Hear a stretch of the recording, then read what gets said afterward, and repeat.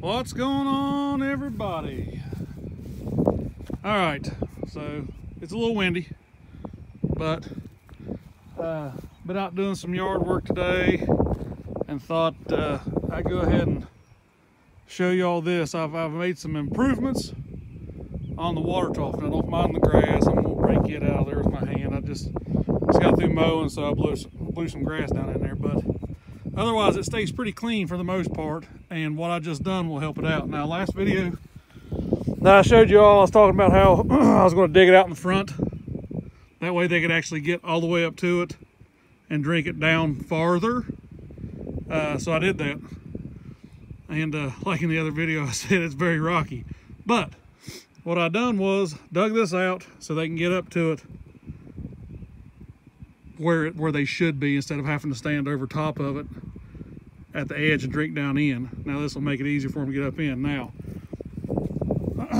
I took some advice from someone that told me that I may want to put a overflow, which I hadn't even thought about that, but I did that. And another remedy for the mud situation, well, that's one remedy for the mud situation, but all that rock that I dug out, all the flat, that's just flat sandstones, all it is, so it'll break down over time. But I took the flat and laid it down in there and made kind of a little pad so they ain't just tromping in that mud right now. Now granted, the rest of it's kind of whatever, but I think it'll work all right, and that'll solve a couple problems anyways.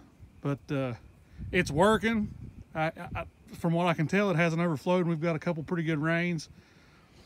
And there's been a couple times I've turned the water on to let it drain down in there, and then went off and done other things I needed to get done, and from the way it looked, it didn't drain. Now, the trick part is this will work all right.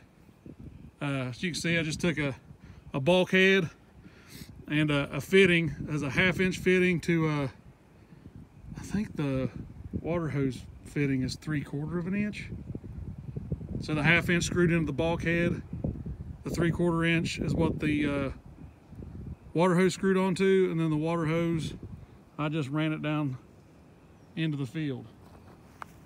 But with that being said, I don't know if y'all, did you see how small the opening is? And my main concern is like this stuff getting down in it and causing it to, but I'll rake most of that out. But when sheep eat, they're going to drop a little bit of grass here and there in it. I'm afraid that's going to clog that up. But it's working, and now it's starting to rain, so I'm going to have to cut this extra short. Let's do it. Oh yeah, here we go. Go up here. Put a shovel in here. Oh, might have been a quick one. Try not to get my hind end shocked on the fence, bend it over. Spud bar. But it works. Hopefully it that doesn't get clogged up too quick, because I mean I don't even know if I can get my thumb in it. But yeah, got that done for the most part. We'll see how it goes. But if y'all watching this, like and subscribe. You know, any advice, I take it. Whether I do it or not is up in the air, but I do listen. As you can tell, the one comment I had on this, I went ahead and put that little overflow in. But yeah, that's all I got. Later.